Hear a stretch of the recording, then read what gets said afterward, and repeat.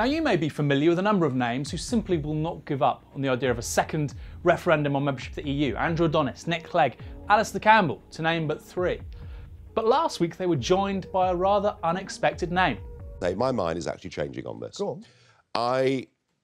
What is for certain is that the Cleggs, the Blairs, the Adonises will never, ever, ever give up. They will go on whinging and whining and moaning all the way through this process. So maybe, just maybe, I'm reaching the point of thinking that we should have a second referendum on what? On EU membership. The whole thing? Yes, of course. Unless you want to have a multiple choice referendum. No. Which would confuse people. I think if we had a second referendum on EU membership, we'd kill it off for a generation.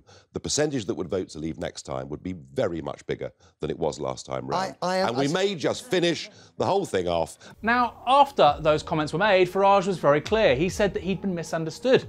He didn't really want a second referendum. He was just worried that one would happen. But he used the word should. What does should mean? Look in the dictionary. It means obligation, duty, the correct thing to pursue. Now, I have a theory. Farage really does want a second referendum, and you can tell why from something on his Twitter feed. Surprise, surprise. I have been taking the view, I think of all leavers, since the referendum, that we've had a vote, it wasn't the best of three. Hey, can we please accept we've taken this fork in the road, and will you please, our government and parliament, get on and carry out the will of the people. So the last thing I've ever wanted is another referendum on this issue. But I began to realise since Monday, when I went to meet Mr. Barnier, that it's just not as simple as that. Because my pessimism in that meeting with Barnier, realising he's not going to give us a good deal, was of course backed up by the three leading British businessmen who went to see him yesterday. We are not going to be offered a grown-up, rounded trade and services deal.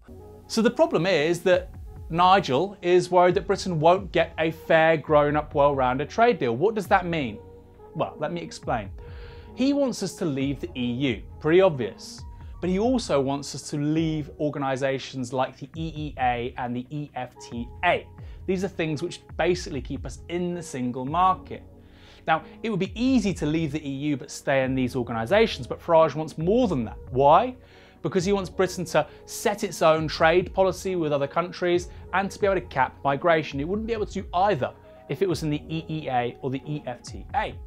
Which is why he wants a trade deal equivalent to that of Canada, or what's being called Canada Plus Plus. Or is it Canada Plus Plus Plus? I'm not quite sure. If the basic deal, I'm being very crude about this, but is Canada plus the city or something like Canada that? Canada plus as well, probably plus. would be one way of putting it. But the pluses are difficult, aren't they?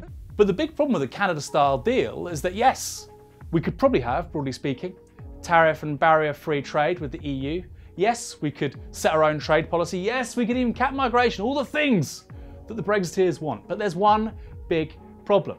The city would lose out. It would lose passporting rights. It would be at a distinct disadvantage in regard to the rest of the EU, the rest of Europe, particularly Amsterdam, Paris, Dublin and Frankfurt. And within a generation, it almost certainly would lose its preeminence as a global centre for financial services. So why does this matter to Nigel Farage? Well, I'll let you into a little secret. Nigel Farage is a member of the establishment. He is a member of the banking elite he claims to so detest. He went to Dulwich College. He then proceeded to be a commodities trader in the city before joining, guess who? The Conservative Party. He's a Thatcherite. After fighting for Britain's exit from the European Union for the best part of 20 years, Nigel Farage is finally being confronted with what that looks like. The City of London losing out, it losing its profile and financial preeminence to Amsterdam, to Frankfurt. And that's going to be accompanied, inevitably, by a socialist government. Now, is that what Nigel Farage thought winning would look like? You'll have to ask him. But more than anything else, it's those two phenomena, the decline of the city and the increased inevitability of a Corbyn government, which tells you exactly why Nigel Farage wants a second referendum on the EU. Because if he can't have it his way, and neo-liberalism and Thatcherism on steroids, he'll want us to stay and keep things exactly as they are.